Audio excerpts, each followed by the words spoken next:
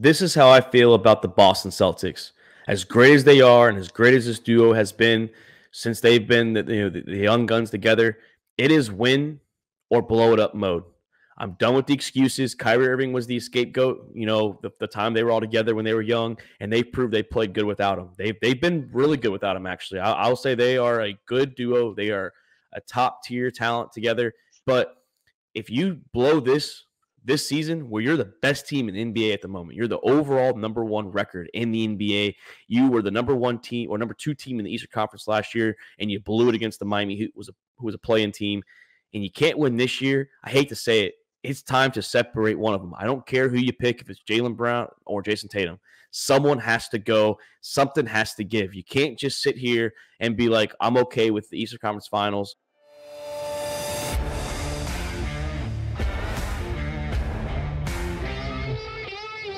All About the Balls podcast With Mark Davis, Jake Winnikine, and Alan Tomasella. We are back in the Sack House with All About the Balls podcast. I'm Mark Davis, joined alongside my partner in crime tonight, Jake Winnikine. And before we do any introductions, I know if you're watching out there on YouTube, you guys are thinking, man, what a new setup that the boys have going on right now. And yes, we do have a brand new setup. That's right. We moved on from our friends at Riverside. We want to give them a big thank you as they helped us in our almost first full year of this wonderful show. But now we moved on to StreamYard, which now we can go live on YouTube. That will be the plan. We're going to do an episode for the mock draft that we're going to have, our only mock draft of our 1 through 32, but our own. And then we're also going to go live for the draft watch along and probably before those as well, just to kind of get a feel for it, just to see how we do. But yes, we have a ticker now. We have our social handles there. Jake's got the Rock and the Yamamoto 45 ERA because, yes, we're going to dive into that today. And then, of course, myself and Jake run at the Sack House on Twitter, at Instagram, at TikTok, YouTube, Instagram, Apple Podcasts, Spotify, everything. You will see that as the ticker is strolling through there. Sorry, I had the wrong one out there. It's our first night here, so just give us a chance. But before we do anything, Jake, how are you doing tonight? Doing good. Glad to be back in the Sack House. Ready to talk some sports. Definitely was not feeling good the last few days, but I'm ready. Yeah. Tonight we're going to talk something that we haven't done probably in close to a year since we first started, and that's talk all three sports balls that you see in our logo right there. You see a football, you see a baseball, and you see a basketball in the top right corner. And tonight we're talking all three. That's right. We're going to talk the Boston Celtics. We're going to talk the play-in tournament. We're going to talk the New York Jets, Caleb Williams. The Dodgers and Padres just started in Seoul. They started the MLB season. And yes, the tush push. But Jake, let's start us off. Well, first off, I'm doing great. The Texas Longhorns just advanced over Colorado State in March Madness. So now we're going to the round of 32 to play the winner of the Tennessee game. So that plays tonight. But by the time you guys hear this, you guys will know who Texas plays. So hook 'em horns. We're one step closer to not winning the national championship this year in college basketball. No way we're winning, but we did win a game. I'm good with that. And good luck to your Gators too, Jake, because you guys have a decent little side over there. I saw the little region out there. You guys have a decent for sure. A lot of people have you guys actually going to the Sweet 16 Elite 8. You guys, they have y'all as a potential little sleeper team. I think we could sneak in there. It's going to be interesting. I'm not picking us to win at all, but I think we could do a little damage this year. I went Houston. That was my pick this year. I went Houston for my national championship game. I feel like they'll bounce back from that Big 12 embarrassment championship game they had. So that's where I went this year for the March Madness. Don't watch much. I had the casual pick. I got UConn, the most elite team, which they'll probably get upset early, obviously, but yeah. I got the easy pick. And they have the hardest region, in my opinion. You have like 3 conference championship winners, and like you're the 1 seed. You're the overall 1 seed. Like you're not just the 1 seed, you're the overall 1 seed. That's tough draw. Absolutely. But let's move on. Let's talk what we're going to start here. The Boston Celtics, Jake. Something that me and a buddy of mine, we were talking about on Facebook. It's been 5 years. Can you believe it's been 5 years since Kyrie Irving has not been a member of the Boston Celtics? When I say 5 years, that means 5 seasons. This is the 5th season. And the first year they were 3rd place in the Eastern Conference. They made the ECF. They were 7th the year after that. They won the conference title when they were the 2nd place team, lost to your Warriors in 6 games. Mm-hmm. Then last year they were 2nd in the Eastern Conference, and then they lost in 7 games the Miami Heat. Yes, so that's the thing is they have one of the better duos. Like I'm not going to deny in the regular season, Jason Tatum and Jaylen Brown, they're one of the better duos. And that's the question is this seems to be the best chance the Boston Celtics are going to win with the two of them. Now they're on the third head coach too, so that's big as well. Is it time for Boston to move on if the Boston Celtics – well, move on from them to separate whoever you want to and just cut your losses, get something in return for one of them, and just blow it up if they can't win the finals this year? Yeah, see, it's a tough one because me personally, I'm saying absolutely something's got to give. It's time. Like I gave them one more year after they lost to the Warriors and they choked it away. And I feel like if they don't win here, you absolutely need to break it up. But thinking, realistically, they just paid Brown. They got Brown's contract kicks in next year. They just paid Tatum the year after that. His Supermax kicks in. So in all honesty, there's a 2-year window coming up before those 2 contracts kick in. And I feel like that's going to be the make or break. All of us on the outside, I feel like if they choke this year, they're done. It needs to break up. But in all honesty, I think that 2-year window starts after this season before those 2 big contracts kick in. But like I said, they lose, they could trade one of them. Absolutely. This is how I feel about the Boston Celtics. As great as they are and as great as this duo has been since they've been the young guns together, it is win or blow it up mode. I'm done with the excuses. Kyrie Irving was the scapegoat, the time they were all together when they were young, and they proved they played good without him. They've been really good without him, actually. I'll say they are a good duo. They are a top-tier talent together.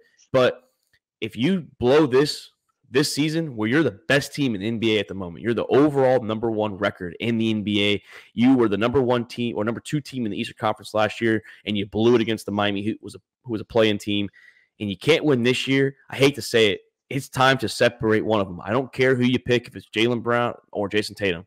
Someone has to go. Something has to give. You can't just sit here and be like, I'm okay with the Eastern Conference Finals, and I'm okay with – I get it. Maybe if you win 7 games, keep them. Or if you get to like 6 or 7 games in the finals, maybe keep them. But I just think if you don't accept the fact that they can't win, you're just accepting mediocrity.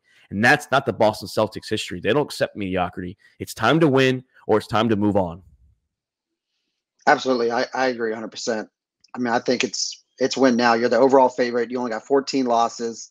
You got 7 to the West, 7 to the East. Like, you're literally the best team in the league. There's no excuses. I mean, the only issue with them is, like you said, regular season, lights out. That they're balling. But come playoff time, Jason Tatum in the clutch is horrible. He doesn't show up ever. So, I mean, if that happens again, absolutely, I think one of them's got to go. And that's my problem is that, I get it. You're compared to somehow you get compared to Kobe Bryant. And I just don't get it. Like I don't know if you're Jason, Kobe, Bean, Bryant, Tatum. I want to see it. I'm not saying be Kobe, but you have to fucking put the team on your back. You have to and he's had moments in the playoffs. It's not that he's had great games. I know when they lost to the Nets, he had a great series, but then he also had a couple bad games against the Nets too. Always.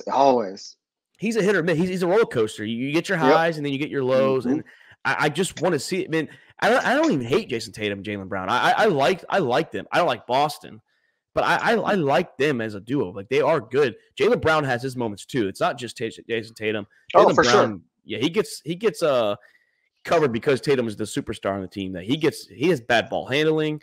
He's sometimes off the dribble. He's not good in the playoffs. So I want to see something out of Brown too. It's not just Tatum I want to see both of them be good. They both have ghost moments. It's not one or the other. Like, both have those games where they don't show up.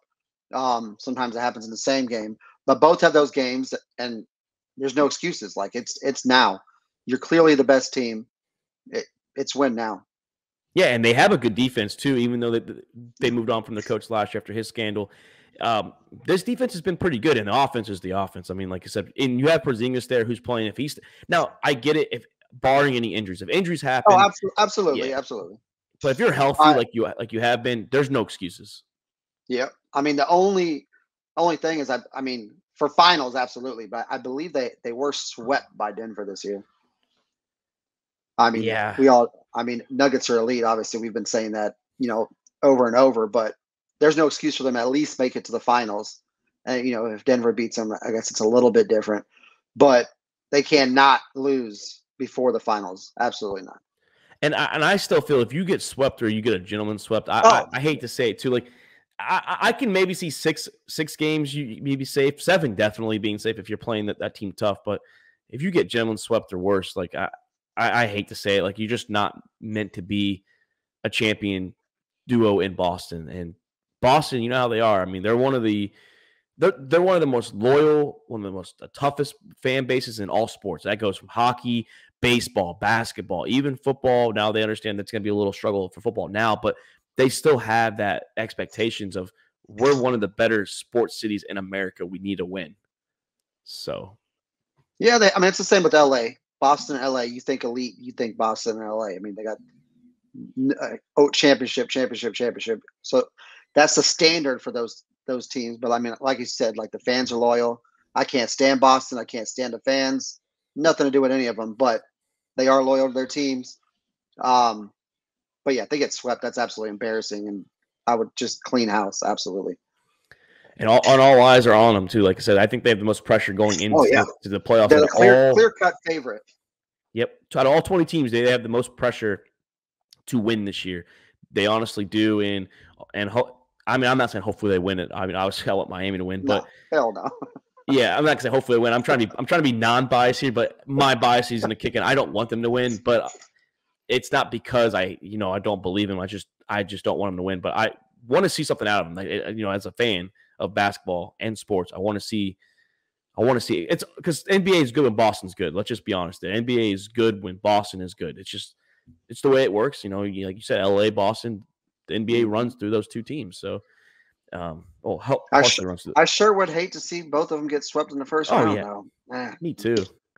But speaking of the Lakers, you mentioned the Lakers, and they are right now part of the NBA play-in tournament style. And when it first came out, I know me and you, we ripped the play-in tournament, like saying how soft of the league. I get it for COVID. Same thing with baseball. It was good to expand it because of the COVID year, but you adopted it. You're allowing 2/3 of the league, 20 teams of the 30 are going to be in there. And this year, it seems like, okay, for the West Coast, it's worth it because you have teams, the 10th best team is the Warriors, and they're a winning record. But then you have the Rockets, who are a couple games under 500, who are creeping, and we're going to talk about them, that they're creeping.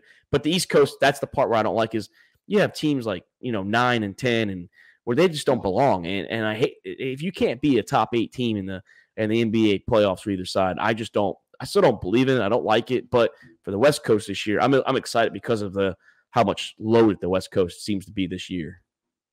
Yeah, I mean, I agree. I still, like I said, I still hate the play-in tournament. We do have some good matchups potentially in the West right now, which I would love a Lakers Warriors play-in. Like that would be amazing. LeBron and Steph going at it. But I just feel like those teams down there, 9 and 10. They didn't make it.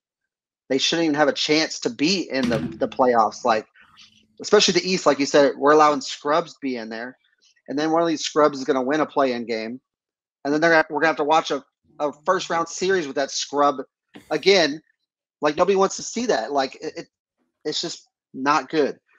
If you can't be the top like it's always been, you shouldn't be in the playoffs. Yeah, it's like I was listening to First Take the other day, and this is what kind of brought it up. That's why I wrote it down was. They were talking about the playoffs potentially have to play and cannot have like LeBron or Steph or Luka and Kyrie or even Kevin Durant. And they're like, man, that sucks for the NBA. And I'm thinking, no, if you're that good, I get it, those are all-time greats, but if you're that good this year, you should be a top 8 team. I don't give a shit if the ratings are going to be down. If you weren't a top 8 team, maybe you just didn't deserve it. I get it. This seems to be like a participation. Same with baseball. I'm kind of getting like baseball expanded to six teams in each side now. On the top 2 get a bye week or a bye or whatever. Yeah, I just don't like that neither. It's just too much. You're allowing. It's like the NFL. I get it. They moved to 14, and I guess in football it's different because it's truly one game. And I still didn't like the 7th team, but that made the home field more meaningful in the regular season because you only get one bye team. But for basketball, it's just I don't want to watch a team maybe get gentlemen swept here. And that's what I'm saying. Yeah. I mean, there's upsets. Yeah, stuff happens. Yeah, the Warriors back in the day beat the Mavericks. They were the 1 seed. Stuff like there's crazy stuff that happens, but most of the time it's just a terrible game. And like you said, no one wants to see the playoffs without Durant or LeBron or Steph. But then be better. You're expected to be better. You're supposed to be the best teams in the league. You shouldn't be down there in a play-in tournament. Like, it shouldn't be there. It's garbage. And would I hate my Warriors? I would hate for my Warriors to be eliminated, absolutely. But they don't deserve it. You suck ass. You're the 10th seed. It's your fault. It is cool though for teams like Houston, which is what I know you want to talk about. For a cool up and coming team, For a team that's young, they have these kids here that no one really expected the Rockets to be here, and they're only a couple games out. Like I want to say, like 5 through 8, they're 3.5 games separating those seeds, and then 9 through 12, same thing. Or 9 through 11, it's the same thing. 3.5 games separate them, and it's good for people to get exposure on the Houston Rockets, because I guarantee people aren't watching Houston unless you're a fan of the Rockets or that team. Your team is playing the Rockets. That's just the way it goes, unfortunately. But they're only a couple games back, and they're on a 6-game winning streak, the second biggest winning streak, just behind Boston. They're 8-2 in their last 10 games. They are creeping for the West Coast. Now, I don't believe they're going to win anything special, but maybe they win a play-in game, and then they're going to be no worse than the 8th seed. And then, it's something worth watching. Absolutely. I mean, like you said, they got the best record of the month right now at 8-1. And they just got a bunch of young guys. I mean, their best players hurt right now, high ankle. They're saying, if they did make that play-in game, potentially Sengun could play. But yeah, I mean, Sengun's 21-9. Jalen Green averaging 19 points. Van Fleet 16. Jabari Smith 13. Dylan Brooks 12. Whitmore 12. Just a bunch of guys balling. 2.5 games behind the Warriors. They still play one game against the Warriors, and the Warriors have been dropping games they shouldn't. I mean, we just got blown out to the Knicks without OG. OG didn't even play, and the Knicks blew us out. So, I mean, I would not hold that 2.5 game lead too high over the Warriors, because the Rockets can do it. And the Warriors have a tough schedule overall remaining. The Rockets have a tough April. They have a couple games in March as well, but March is almost over. But it's a chance where Houston can do something, and then maybe they play LA tough if LA is the 9 seed, and then if you beat the 9 seed, then obviously the 9 plays 10, and then they play the loser of 7-8, and then you never know. I mean, you just never know. It's good. I think the play-in's good for that. It's like this year is the rarity because the West is so loaded. Like, I mean, it's usually loaded compared to the East, but this amount of team with winning records or right there around 500, like it's a rarity to see that with 11 team deep in each side. So I like it for this year, but I'm still not a fan of just handing out playoff spots for 2/3 of the league. It's just too much for me. Yeah, I mean, we like it this year, because all the stars are in it. They're all in the play-in tournament in the West. I'm like, every year it's not going to be that, but right now you got LeBron and Steph and everybody down there. So obviously the NBA's loving it, fans are loving it, but on a normal year it's teams that don't belong. So yeah, I mean, we'll take it this year in the West, but overall, still, I'm not a play-in guy. And I want to say Ant-Man is playing. Anthony Edwards is playing hot. I know that they lost Cat, and they lost Cat, and we were kind of discounting they were going to be done, or we were counting they were going to be done, and he's put the team on his back. He is looking like one of the best players in the league, which obviously he is. But Minnesota might still hang around. I wouldn't say count them out. Yeah, Denver's still the favorite, but I wouldn't count out Minnesota right now.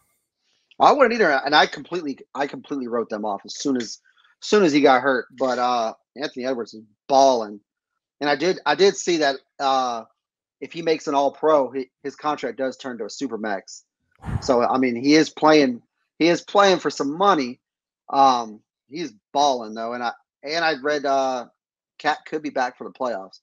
I saw he posted a cool little Dragon Ball meme, like loading, like because someone said he could return for playoffs, and he posted that. So I wouldn't count him out now. And I know people are getting high on him. Dallas Mavericks too. Let's talk super heavily, but that win over the Denver Nuggets, Kyrie Irving, crazy skyhook with his left. But if they play that way, the defense has been kind of spotty at times. That it could be. I mean, I like what they're doing. Like I think that they can maybe make a little like noise. I mean, honestly, like you have Luka and Kyrie. Kyrie's got some clutch genes in him. We know what Kyrie's about. I mean, especially what he's about. But Luka's still Luka. He's still creative. He still gets everyone involved. He's a good distributor with the ball. I'm telling you, the Mavericks are a team. you just don't want to play because they're going to light the score up. It's just can they play defense? Yeah, that's the thing with the Mavericks. They're gonna run and gun at you all game. You're gonna have to score 130 points to beat them. Just the thing is, them doing that for a 7-game series. It just depends who they're playing, like who they match up with. That they'll have a chance. But yeah, that hook shot by Kyrie over Jokic was just nasty. And it was great defense too. I mean, it was right just in his face. And it's Ramadan, so he hadn't ate or drank anything all day. Kyrie. Well, they so apparently I saw that like they've the training staff and like we the got cooks chef. they have like a personal chef for like, but he can't eat until nighttime. Yep, he can only eat like during like moon out or like when it's dark. Dude, I would hate to do that. Like I couldn't do fasting in general. Playing 40 minutes in a game after you haven't ate or drank all day. Oh, there's no way I'd pass out. Yeah, I could. I respect people in the Middle East too. Like when I was out there for deployment, like people that are doing Ramadan season out there, like 120 degrees. I mean, their body's accustomed to it and they're used to it, but still, like, damn, I couldn't do that. Especially like the workers people that are doing construction, all that. Like, God bless you, but absolutely. All right, I mean that's the NBA and something that we haven't had a chance to talk about much in here, and that's the Major League Baseball Association. Yes, the MLB. It came back just for a quick 2-day stint, well, 2-morning stint for us out there on the East Coast, and really feel bad for the Dodgers and Padres fans because you got to be up 3:05 to watch the game in the morning. And the Dodgers and the Padres, they were in Seoul, South Korea. They split the series 1-1. The road team won both games. And game 1, the Padres did what the Padres did last year, blow games close at the end. And the Dodgers did what they did best last year. One of the best teams to do it, score runs in the 8th inning and beyond. And unfortunate mishap with C.J. Cronenworth with that, the web that kind of got exploded on a soft ground ball. Maybe could have been a double play, got out of the inning, but unfortunate that happened there. The Dodgers took that game, but Jake, your little tag right there says it. Yamamoto gave up 5 runs in the first inning, and they yanked them after the inning. So he had a 45 ERA after day 1 of his season, and he had over 8 ERA in spring training, which I didn't get spring training, but still, you don't have an ERA of 8 in spring training. So that's 53 ERA, in my opinion, in the month of 2 different times of the season. So how worried should the Dodgers be with this $300 million pitcher that they just got from Japan? I think I'd be absolutely worried right now. Everyone's going to say, be calm. It's a game. But from what I've seen, spring training, seeing this game, he's getting lit up. His fastball looks easily hittable. Obviously, he has some nasty pitches that he throws in there. He's got a nasty splitter. In the spring classics, I think he had 11 strikeouts. 7 of them was his splitter. So that splitter is his pitch. I mean, it's nasty, but fastball is easily hittable. I don't know. $325 million. This dude better be more than just one pitch. Well, that's what I was going to say. A lot of the Japanese pitchers, besides Shohei Ohtani, he's got a good live fastball, but like Daisuke, for example, and Tanaka from the Yankees, so like Red Sox, Yankees right there. Uh-huh. Both of their guys, like great breaking balls, great off-speed pitches, but the fastball's flat, and they're throwing like low 90s. And in an era where it's 99 to 101 nowadays, it's not the same. Like that would have been great maybe back in like the early 2000s, but nowadays you got to have guys with live arms. And I'm kind of on that fence where stay calm. It's one game because I mean it could have just been a bad month. It could have been a bad, like some guys start off like hot, like or cold, for example, like Alex Rodriguez back when he was a Yankee. He started off cold every April. And now when May came around, he got hot. Now let's see what this guy's going to do. But yeah, it's not looking good for Yamamoto, and it's just. It's the Dodgers, so I mean, like they find ways to win games. They're going to get Buehler back, but we'll see what Yamamoto does. But 5 runs in the first to the Padres, to a division rival, a team that some people are actually high on this year. It's not a good look. It wasn't in your home stadium. It was in South Korea. We'll see when they're back in the States, but still, that's a bad look. Oh, absolutely a bad look, and it was the worst debut by a Dodgers pitcher ever. So, I mean, you really, really, really hate to see it for Dodgers. Like, I'm just devastated over here. But I mean, they bought that entire roster this year. That roster is absolutely loaded. And I just want to see it crash and burn so bad. Well, a lot of experts are still kind of like low on like the bottom half of the batting order. Now, I still think the bottom of the order can make some noise. Depends on what Will Smith's going to do. They still have Hayward. I'm not a huge fan of him still. Like he's a good outfielder. He's a good fielder. Like that's what Hayward is. He's a great, phenomenal fielder. He still has that. But what are the guys from like 6 through 9 going to do? Now you have obviously your top heavy with Muncy and Ohtani, Mookie Betts, who's now a shortstop. Crazy. He's gone from right field to second base to shortstop in like 3-year span. And then you have Freddie Freeman. So like, yeah, you're top heavy as hell. 1 through 5. Absolutely. Yeah, you're loaded. It's just what the bottom half can do. And I know we're going to talk with Doc hopefully this Sunday when we do our baseball, debut for, baseball. We're going to make our predictions, what we're looking forward to this season. But Dodgers are still Dodgers. They have Kershaw, they have Buehler, they're getting him back.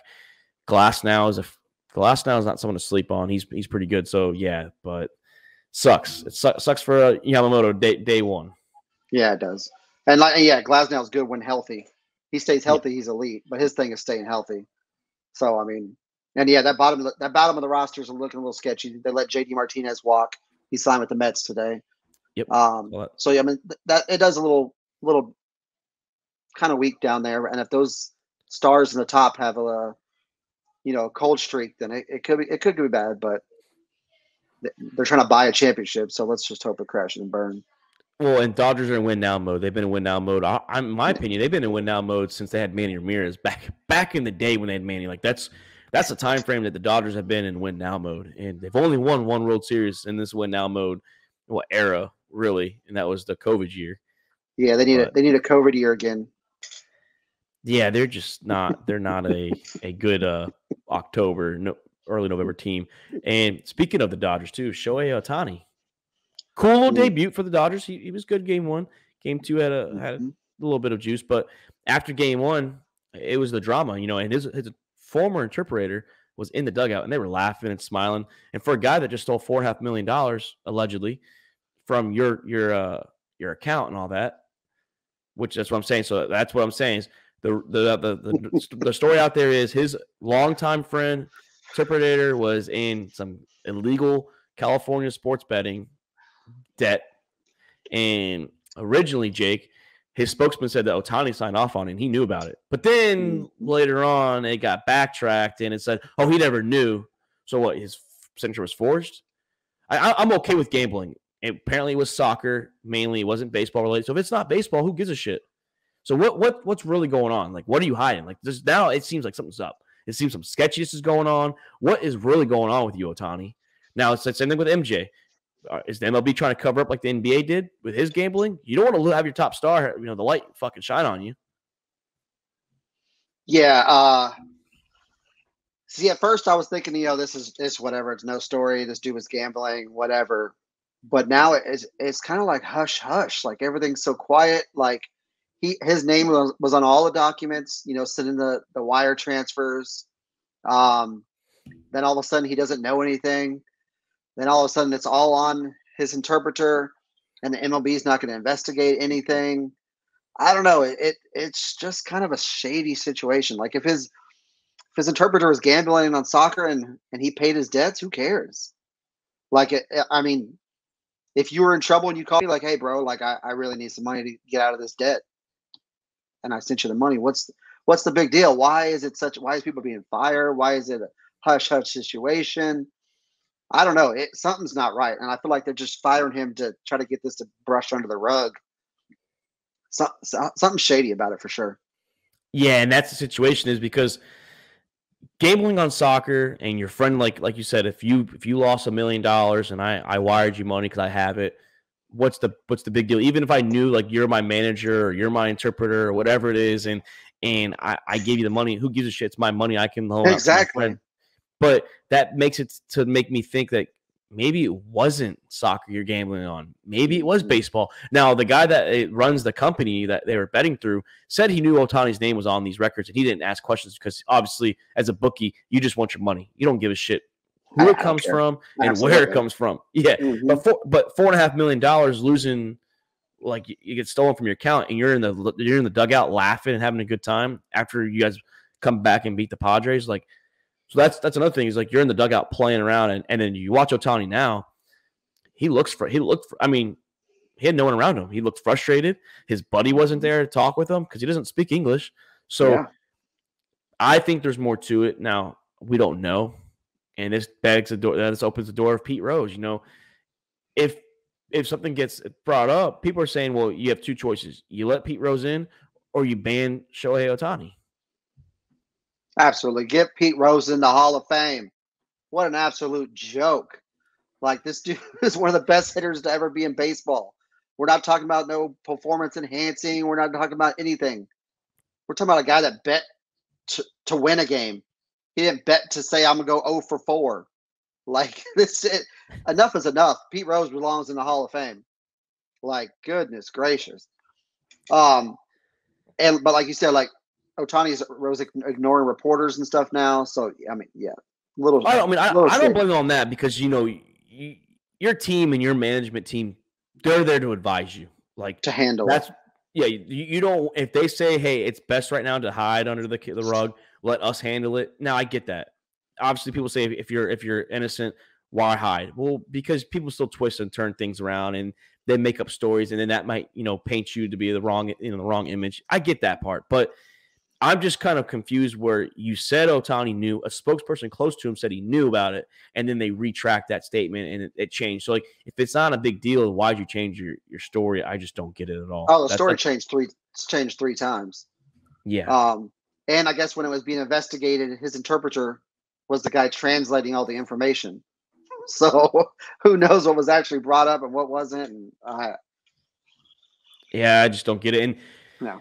I didn't see them be not investigating it. I must have missed that part. So if they're not investigating it, like I said, that's the ties. They said Shohei won't be investigated.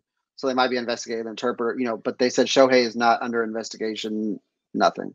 And that's where it kind of compares to what MJ happened. I know he stepped away to go play baseball, but Ohtani's not leaving the game. I mean, if he leaves the game, I don't think there's anything else for him, and not in the States at least. So the NBA apparently was covering up the I wasn't alive for it, but that was the reports. They were covering up MJ's gambling issues, and then now Ohtani's situation's going on. So it's kind of like, why shed light on your biggest stars? Because Ohtani he's arguably the biggest star. I mean, he probably is the biggest star in baseball right now. That's just the way it is. Absolutely. Even though he's making $2 million. Yeah, for the next 10 years or whatever, and then he gets 680 after that. Only a few teams can do that, and the Dodgers, Yankees, Red Sox. There's only, like I said, only a few that can do it, and he's playing for one of them. So I mean, hey, good for him. I mean, if you're gonna get your money, you're gonna get your money. Just put Pete Rose in the Hall of Fame. Yeah, I unfortunately think he'll go in a couple years after he passes away. Hey, he's in the WWE Hall of Fame. He's in a Hall of Fame. He's in the WWE Hall of Fame. I'm getting tombstoned by Kane twice on WrestleMania 14 and 15. So Kane got him in the Hall of Fame. But no, yeah, Pete Rose is in one hall. It's just not the right one. Yeah, for real. But so hey, that's baseball. Like I said, we're going to start baseball talk out there, boys and girls, when you're listening. Sunday, that's where we're going to start recording with Doc, myself, and Jake. We're going to have baseball weekly. We're going to try and find a good day. We're thinking Sunday night we record when really it's just Sunday night baseball on. There's not much to really kind of like weekend recap. We'll if it gets exciting 2 times a week, maybe we'll do that. But starting off, we're going to start off slow. Once a week, we still have basketball talk, and we still have off-season talk, especially with the draft coming up. So pay attention to MLB talk very, very shortly. And Jake, all eyes were on USC yesterday at Caleb Williams' pro day. So everyone that's listening, it'll be 2 days ago. But Caleb Williams' pro day, the lights were there, all the cameras. Keenan Allen, the new Chicago Bear, was there. Caleb Williams was dropping 60, 70-yard bombs. He missed a couple overthrows on some long passes, but hey, that's expected on deep passes. Sometimes your arms are a little too strong for your receiver's legs. But how excited were you seeing Caleb Williams potentially the number 1 draft pick in this year's draft on his pro day? Where do I begin? For starters, yeah, he had a couple, 67, 68-yard bombs. Looked pretty. But in all reality, I mean, every quarterback going into the draft is going to have some nice throws at a pro day. You're standing there throwing a deep ball to your buddy. I mean, if you can't do that wide open, no pressure, you don't even belong in the NFL. So let's not just get too carried away with that 70-yard bomb that I've seen 100 times already. But those overthrows you coincidentally you never see around. We're only seeing those highlights. But I know he's clear cut. He's going to be the number 1 overall pick, but I'm not on it. Give me Jaden Daniels. I'm not a huge fan of Caleb Williams. He's too cocky for one. Like, you're not even in the league yet, and you're just, I don't like to run. You got his dad out here demanding. He wants to own part of a team. He's asking if there's a way for him not to sign a rookie contract so he can just sign a massive deal. Like, the dude thinks he's Tom Brady already. Hasn't even touched foot in the league. I'm not sold, and I mean, you guys can think what you want, but I think he's not going to be worth that number 1 pick. Give me Jaden Daniels any day, every day. His numbers matched. His numbers were better than Caleb Williams this year. I mean, Caleb Williams had a better year last year. But Jaden Williams, what do you have, like a 95, 96 QBR, number 1?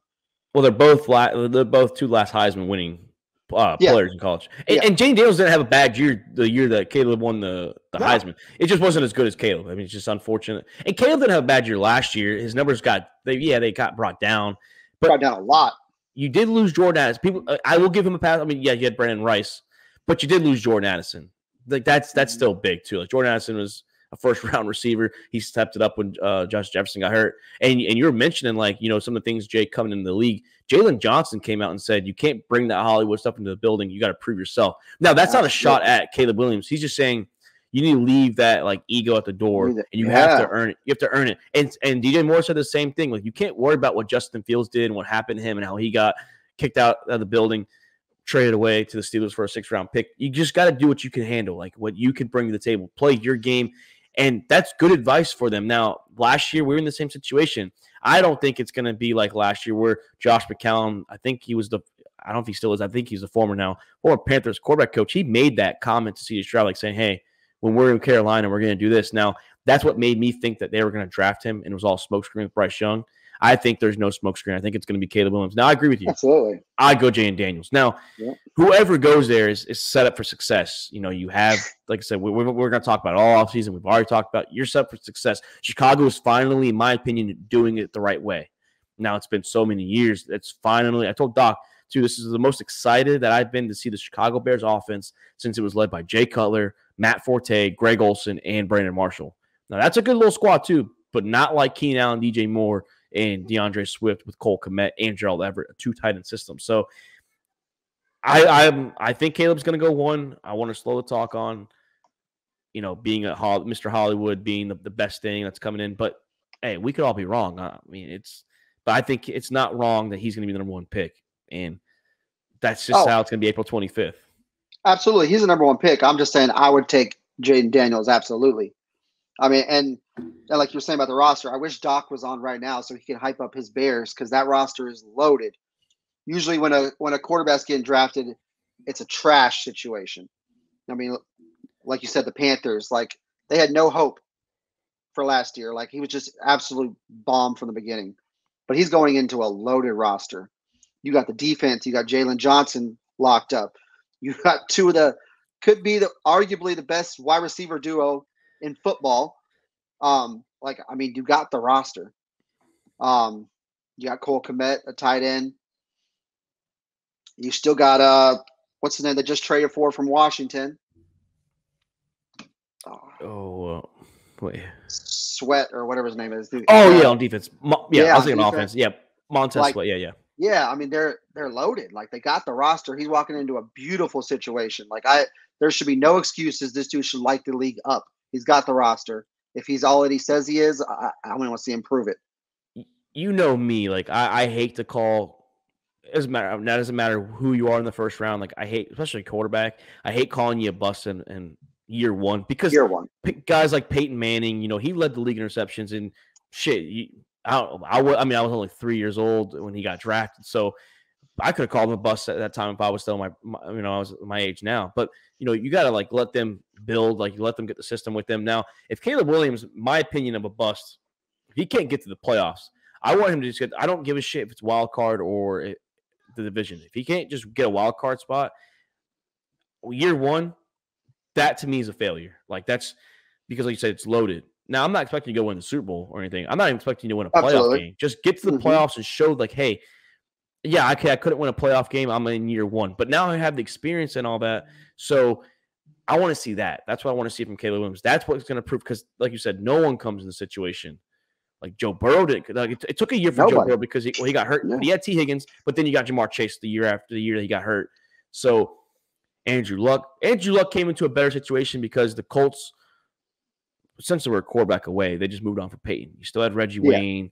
You had T.Y. coming in there. So like that was just very rare too with him because you just moved on from Peyton. But yeah, I want to see Caleb Williams do it. Like if it's and he has to, like you said. Like I know you give him a few years before you call him a bust. I'm quick on the bust, quick. Yeah, but with this roster, if you don't, I mean, have a winning record, and like you said, wild card, first round, like you got to make playoffs with this roster. Yeah, I'll be yelling bust if he bombs with this roster, absolutely. Because I mean, Purdy, the system quarterback. Everyone said, "Oh, with that roster, it could be any quarterback." This Bears offense, I'm not saying it's on the Niners level, but this Bears offense is good. You can't make no excuses for receivers, tight ends. Like they got a roster. You got to at least make the playoffs. And speaking of that, real quick, I wish Alan was here too because we argue that 2021 and 2022 class. You know what? Fuck them because the 2022 class was better because they got Brock Purdy out there and he made a goddamn Super Bowl and an NFC championship in his first 2 seasons. When you guys have guys in the 2021 class who's third-string quarterbacks now, and they're all backups besides Trevor Lawrence, but he's almost out the door too, it looks like. But no, yeah, I saw that. I was like, well, Brock Purdy was a 7. He was a yeah. Everyone talks about that. They leave him out of that when they show the draft or quarterbacks from the 2 years. They say, no one's starting but Lawrence. They're forgetting about that guy that just went to the Super Bowl at the bottom. Yep, NFC Championship his first year. Unfortunately, he got hurt. We don't know what would have happened. Yep. I know you said that. Y'all would have won, but in reality, we don't know if the Eagles would have still won that game. We don't know if the Niners would have won, but he got to the NFC Championship. So that was the only loss of that season, too. Unfortunately, goes towards him. But, yeah, all eyes are going to be on Caleb Williams. And, Jake, all eyes are on the New York Jets. I've been high on the New York Jets the second they got Aaron Rodgers in a trade. I said they were my Super Bowl champion going into last year. Unfortunately, 4 plays in, you have an Achilles tear, and that gets wiped away. I have an excuse for it, but if they are healthy, which we know MetLife Stadium, it's very bad with the field or with injuries. If they can stay healthy with Mike Williams and Breece Hall stays healthy and Garrett Wilson's out there, Aaron Rodgers, and let's just say you draft Brock Bowers because I'm having that feeling that Brock Bowers is going to Me too. The New York Jets are going to put the Buffalo Bills, the Miami Dolphins on notice. They're going to finally make the playoffs. That's right. And I'm telling you right now, they are my Super Bowl favorite going into next year. They signed 2 tackles, Tyron Smith. They traded for Morgan Moses, and they have an elite defense still. And you're getting Aaron Rodgers back, Mr. Smooth Sailing Aaron Rodgers, one of the best deliveries of the ball. I'm telling you right now, the Jets are one of my teams, and they are a Super Bowl favorite of mine. I mean, like you said, I have them going Bowers. I think that's exactly what they need. I think it's the perfect fit. I have Bowers there at their pick. That's going to be nasty. But, big but, you got Mike Williams, injury history. You got Rodgers coming off an injury. You had Breece Hall who got hurt. That MetLife Stadium with some injury-prone players lately. I don't know. Can they stay healthy? They stay healthy, I'm with you. I think they could be anyone. Yeah, but if they're healthy, it's absolutely. But was it 2 seasons in a row? Mike Williams has been hurt, right?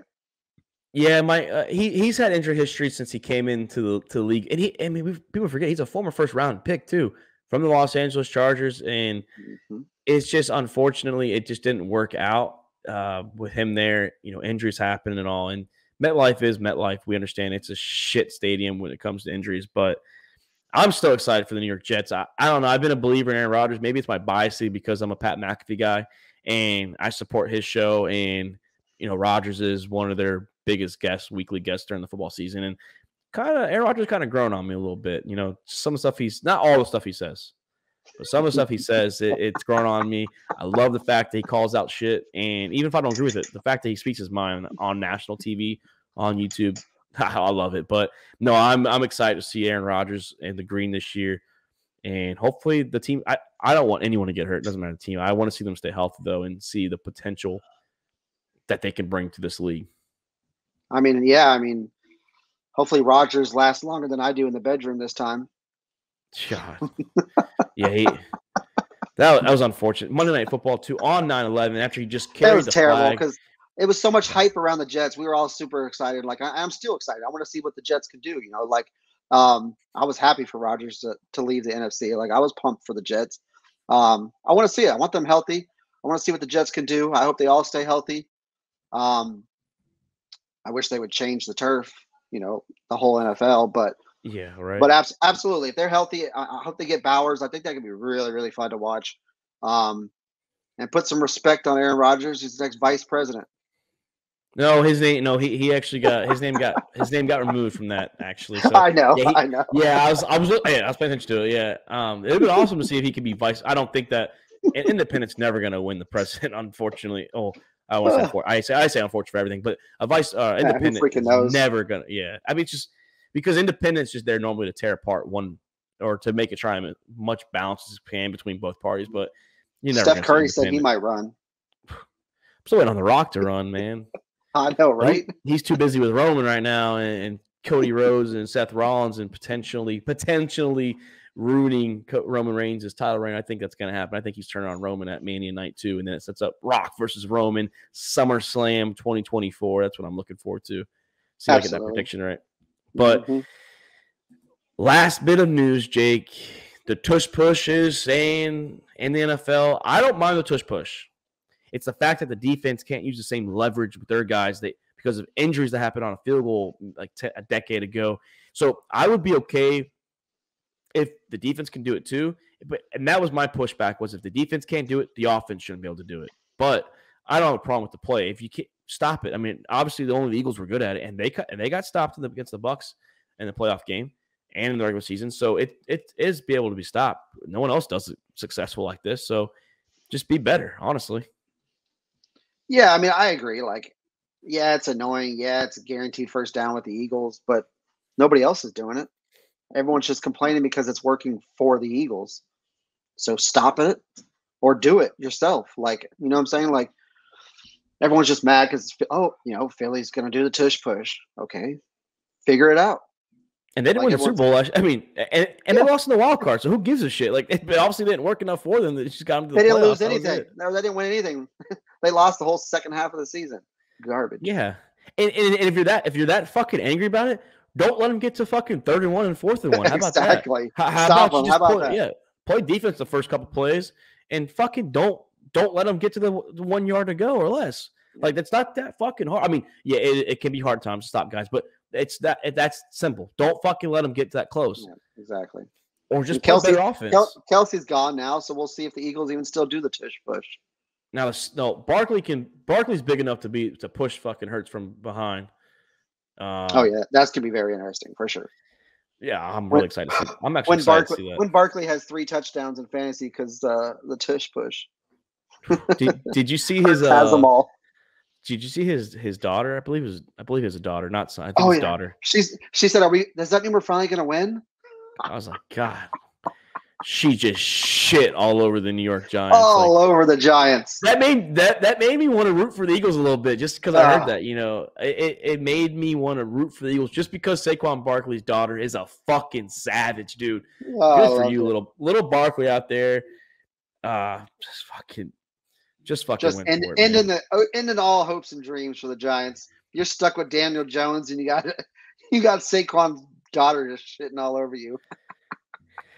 Speaking of getting shit on, if you're still listening out there, you made it to about the 49-minute mark, 48-minute mark. I'm not sure what clip we're going to have lead off the show. If you picked the University of Kentucky to win your championship or even just get far, joke's on you because they just got upset against the University of Oakland. a 14 seed. I had the Kentucky Wildcats winning one game and losing in the round of 32. So if you're out there picking Kentucky and you're still trusting John Cal, yeah, Derek Jones, this is a shout out to you because you said today best talent in the world, they can play defense. Kiss my ass. They don't have the best talent. You ain't losing to Oakland if you have somewhere the top talent. I get it. Recruit-wise, they're our top talent. But you ain't losing to Oakland. I didn't even know what this fucking mascot is. I still don't know what the mascot is. I barely knew they had teams in Oakland still playing after the Raiders and the A's are trying to leave. Like, what the fuck are you doing, John Cal? Get it together, dude. Get it together. Jack Golke, 10 3-pointers. You should be absolutely embarrassed, Kentucky. Oh, my gosh. Yeah, like, I just don't get it. Like, I'm texting Jones right now, and I'm like, best talent, my ass. Because, like, and guess what? He chose Kentucky. We have a 25-man tournament challenge. I tried getting some guys out there to play, but we got 25, one more than last year, and Jones picked Kentucky. He went with his biases, and he chose the Wildcats to be national champions. Shame on you, Derek Jones. Shame on you. God damn, I love seeing the Kentucky Wildcats lose, though. It's a great feeling. I love it. I love upsets in March Madness. That's what we're here for. Give me all of it. Yeah, give me the upsets, man. Give me the upsets all day. I love it. Schools have no business being there, beating top seeds. Yeah, and then shame on you, Tom Izzo, for that fucking comment you made about, well, maybe we should shrink the field because if you can't beat these fucking Cinderella teams, absolutely, you have no business being in the dance, dude. I get it. Like, anyone can win it. I mean, St. Peter's was the Elite 18 a couple years ago as a 15 seed. We've had 2 16 teams beat one seeds in the existence. You can't beat these guys. I guess you weren't meant to be champions. Sound a little scared to me with those comments. Well, Michigan State hasn't been. They were good a couple years ago, but they haven't been world beaters in quite some time. They're supposed to be. Oh, yeah, there are blue bloods, but absolutely. Villanova this year, like I had a buddy ask me today. He's like, "Where the fuck's Villanova?" I was like, "Dude, they weren't good this year, and they're a blue blood too. Yeah, they just disappeared." Yep. So, but no, yeah, we have our true. I get like 11 seed one today, but this is the first true upset, like big upset. So congrats to you, Oakland. 14 seed will be in the ground of 32, and we'll see. I believe, yeah, because I had Kentucky. I had Kentucky losing quick. Like I said, I didn't trust what they were doing this year. So here I had them winning today, obviously, but that's probably good everybody. Kentucky, where they at? Damn, I don't even see them on my fucking thing. Damn, who? I tried to see who they would play next. That was the thing. Oh yeah, so I had them losing to NC State. I had the 11 seed beating them. So I had NC State. So now Oakland will play Texas Tech or NC State. So congrats to you, Oakland. God damn, dude. But no, man, what a show. Like I appreciate it. This is good, man. We had all 3 sports on here. We even talked college basketball a little bit with Kentucky's misfortunes. So no, Jake, it was a great episode, man. And I know you were a little under the weather yesterday. Hopefully that little stomach bug goes away. Hopefully you enjoy the weekend. Like I said, still March Madness over the weekend. And for us, like for me at least, I'm going to be excited to watch that. I'll be in Florida next weekend with you and the missus for a wedding. So I'll see you in a little over a week too. I know we're going to be back here Sunday, probably Wednesday for baseball and basketball. So yeah, I hope you have a good weekend. Hell yeah. You too, bro. Definitely excited. It was definitely a good episode. It was truly all about the balls today. Like you said, we talked about a little bit of everything. Definitely look forward to some basketball, some baseball coming up. Whatever you guys want to hear, we're definitely going to be talking about all the sports. Yeah, if you, like I said, if you guys out there, like I said, if you're watching on YouTube or if you're listening on Spotify, iHeart, Apple, there's a ticker under there. We're going to start the show with it. We're going to end the show with it. Like I said, Twitter and IG at the Sack House. You can also look All About the Balls podcast. TikTok is at the _Sack House because the way TikTok is, but same thing, All About the Balls podcast. And then just follow us on everything. Jake runs the Twitter for the most part. I will chime in if he gets a little busy. You see the logo right there. If you can't see it on YouTube and you're listening to other stuff, like I said, it looks like, honestly, a dick with 2 balls. It's a football in the middle, and it's a baseball on the left, and a basketball on the right, and it's in bright neon lights saying All About the Balls podcast. Not hard. I do want to say that Kirk Cousins video has now been seen by 22,000 individuals, 9,000 plus on TikTok. 13,000 on Facebook. So we're getting there. We're trying to get you guys to some exposure. Like I said, expect some live episodes coming up too. Draft watch along will be live for that. Our official mock draft. We don't release these 4.0 and 5.0s. It's 1.0 from us. We don't fucking sit here and we examine every single week. We do it the week of when it's all said and done. But Jake, hope you have a great weekend. Hope you feel better. Chris, you too. Luke, Doc, Alan, out there in training. Doc's having a procedure done tomorrow. So Doc, good luck. Hope you make it out alive. We don't want you missing a Bears potential Super Bowl this year. But I'm Mark Davis. That's Jake Winnicott. This is All About the Balls podcast, and we are out. Thank you for checking out another episode of All About the Balls podcast. We want to thank all of our listeners and supporters of the Sack House. You can listen to the show on Spotify, Apple Podcasts, and YouTube. And don't forget to subscribe and give us a follow on Twitter and Instagram at the Sack House.